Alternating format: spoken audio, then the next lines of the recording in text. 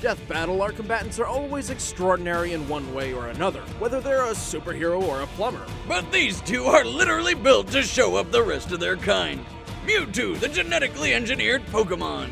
And Shadow the Hedgehog, the ultimate life form.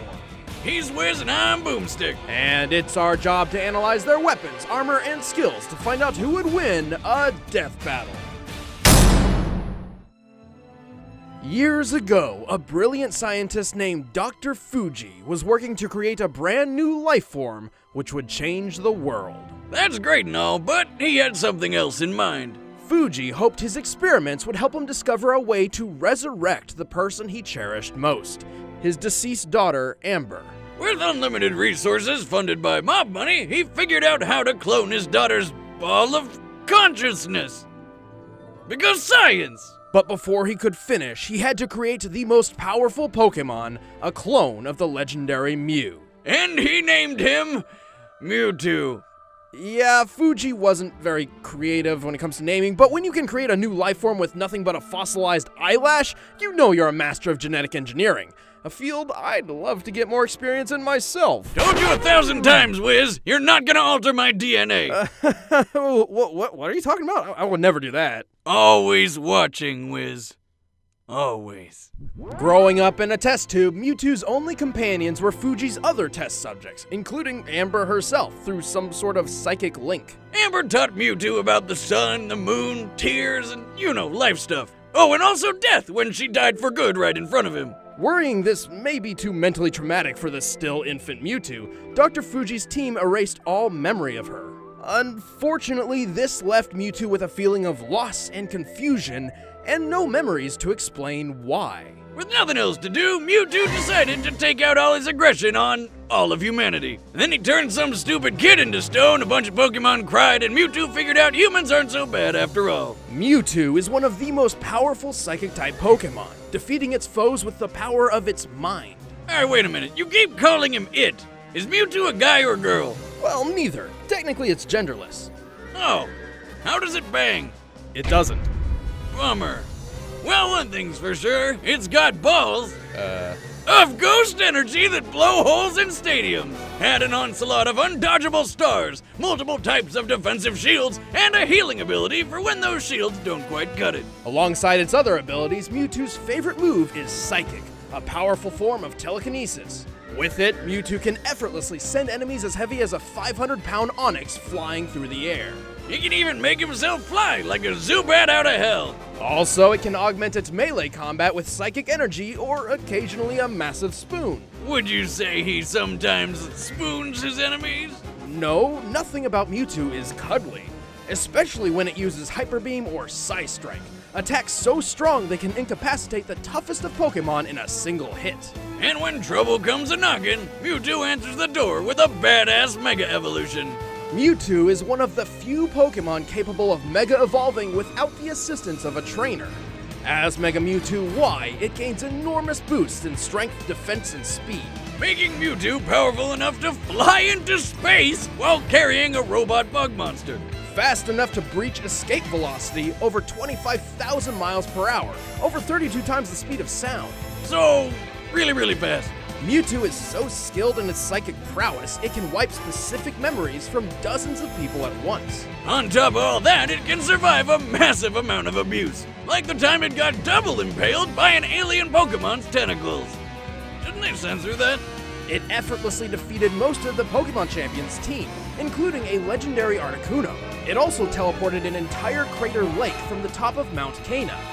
This lake is comparable to a similar body of water in the real world, Lake Kilauea, which holds over 385 million tons of water. Wow! That's almost enough power to lift my ex-wife on buffet day.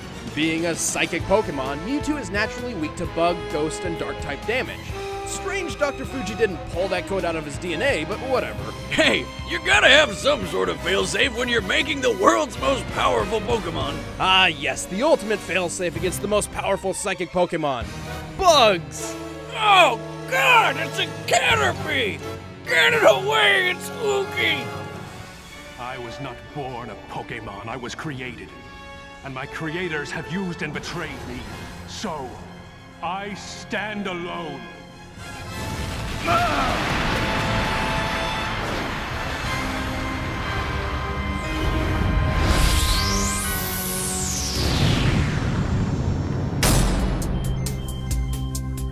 Years ago, a brilliant scientist named Professor Gerald Robotnik, the grandfather of Sonic's forever balding nemesis, worked to create a new life form which would change the world. It was called Project Shadow, a covert government operation to discover the secret to immortality.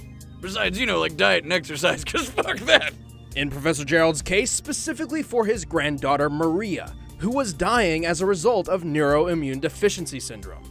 Now that I think about it, Project Shadow is a pretty scary name for a program that's all about curing diseases and saving humanity. Maybe it has something to do with the program's secret pact with a hive mind alien race called the Black Arms. Perhaps. Okay. So what do you get when you take immortality, the cure of all diseases, aliens, and put them all together to make the ultimate life form? You get a hedgehog. Shadow the Hedgehog was the first step toward a perfect future. And during his time in Gerald's space laboratory, Shadow and Maria grew very close. Until they were separated by a bullet. Turns out the governments of the world weren't too fond of all the evil alien business, so they stormed the place, captured Shadow, and killed Maria right in front of him. 50 years later, Shadow escaped and decided to take his revenge by just killing everyone. Until he remembered Maria's last words were pretty much, "Don't be a dick," so he changed his mind. Now on the side of good, Shadow dedicated himself to protecting the world from the forces of evil.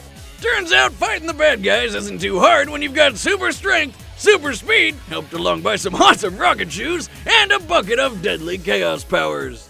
By channeling the potentially unlimited power of the Chaos Emeralds, Shadow can enhance physical attacks, heal over time, and strike with powerful energy blasts. And with the power of Chaos Control, he can warp through space and distort time, slowing it down to a crawl, or with enough power, freezing it completely. He's got so much power, he can only contain it all with 2 inhibitor rings around his wrists. Unless he gets all 7 Chaos Emeralds, which he can use to transform into a Super Saiyan Shadow. Super Shadow, yeah. As Super Shadow, he is completely invulnerable, can move at the speed of light, and has unlimited access to the power of the Chaos Emeralds. Enough power to stop the space colony Ark's collision with Earth, and to teleport a giant comet the size of a city. Assuming this rock is half hollow and using the density of concrete as minimum base, this black comet must weigh at least 915 million tons. Even without his super form, Shadow is powerful enough to wipe out an entire alien fleet in one blast, fast enough to reach hypersonic speeds, and strong enough to play tug-of-war with a giant space monster who is so big he uses a planet a tenth the size of our moon as a chair. Naturally, when you've got this much power, you're probably a cocky dick. Yes, Shadow is excessively overconfident in his abilities. Also, he has a terrible memory. This guy has spent most of his life wondering who the hell he is. And even when he does remember, he usually winds up losing his memories later anyway. To be fair, if I fell from outer space and all I lost were my memories, I'd consider it a really good day. I mean, I lose them from just falling over at the bar. That's probably not because of the fall. Also, we can't forget that the Super Shadow form only lasts so long. Then again, when you move at light speed and have control over space and time, who cares about time limits? Not usually a problem for the ultimate life form. Many years ago, Professor Gerald Robotnik endowed me with the power of chaos control. A normal creature like yourself doesn't stand a chance against me. All right, the combatants are set. Let's end this debate once and for all. It's time for a death battle!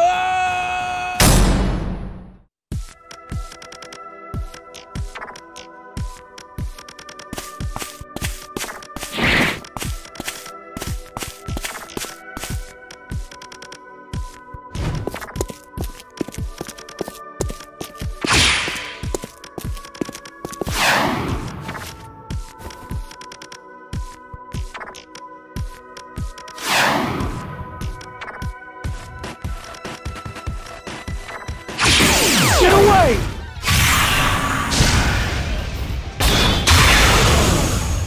You are not welcome here. Leave this place. What's your problem, freak?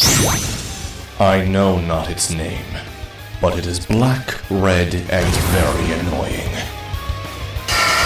Fight!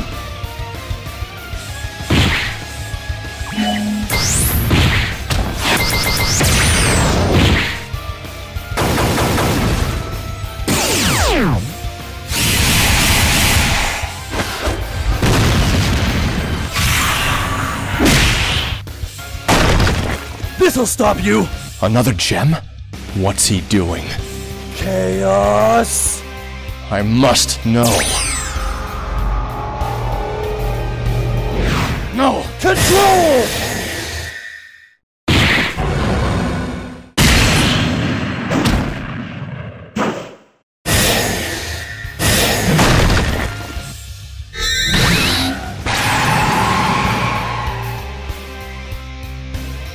Ha ha ha! Good try, monster, but you're done! Too much!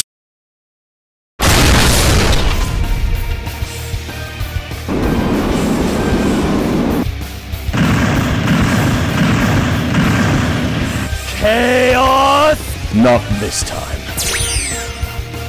Control!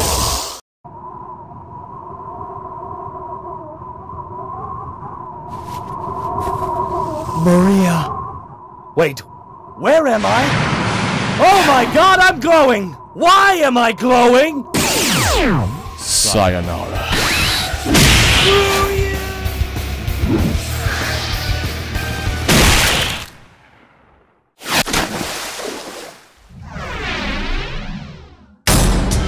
KO! You know, Wiz, when we started Death Battle, I don't think we ever expected to see someone die by spoon.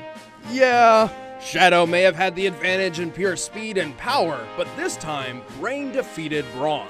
Mewtwo got the rundown on all Shadow's abilities simply by reading his mind, giving it the knowledge it needed to counter or avoid crazy powers like Chaos Control. Ultimately, there was nothing really stopping Mewtwo from just taking over Shadow's mind, and its impressive durability and healing power bought it enough time to do so. Pretty hard to win a fight when your opponent can make you forget what you're doing and who you are in an instant. Shadow has been mind controlled before, and has always relied on outside help to recover. Even while Super Shadow was physically invulnerable, this form didn't protect his mind. Like that time he fell from space, and then the worst game ever happened. Yeah, Shadow was gonna lose, sooner or later. The winner is Mewtwo. Next time on Death Battle. Hey,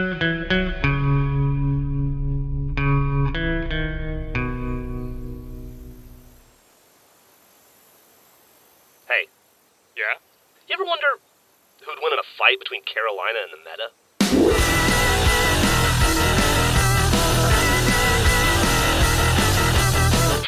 No, only hopeless nerds on the internet care about that kind of crap. Yeah. Why do you think I'm asking you?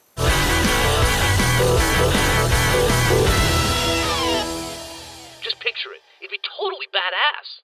Hey guys, I'm Chad, I play Boomstick. I'm Ben, I play Wiz, and next time on Death Battle, we've got something very special planned, so stay tuned, we'll be announcing it shortly. Oh, I'm so excited. In the meantime, you guys can watch a show that Brian and I work on called Who Is? It's tons of information about characters that have had a bunch of history, but really quick and fun.